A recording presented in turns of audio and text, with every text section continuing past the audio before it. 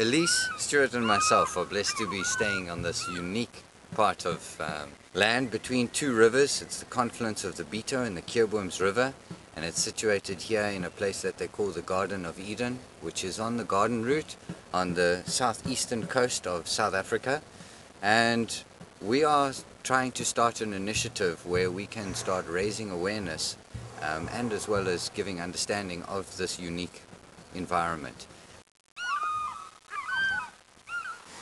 This area where the two rivers meet is also the home of the Knysna seahorse. The seahorse is on the red endangered list, and it has a very unique environment in which it survives. And this area here has seahorses in it, and we would like to use this as a flagship species in order to bring about awareness of the river. But not only the seahorse, but also on the pipefish and on all the many fish. Bird life here is prolific. We have many wetland birds as well as all the way up the chain to as far as fish eagles.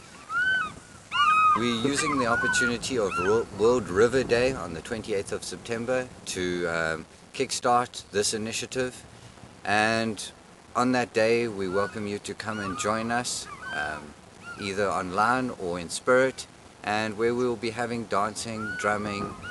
We'll be showing a video of some of the creatures or some of the animals in this environment, and we'll also be doing a ceremony blessing the two rivers, and in so doing showing our intention to join with other people in other locations around the world to bring awareness to our unique environment.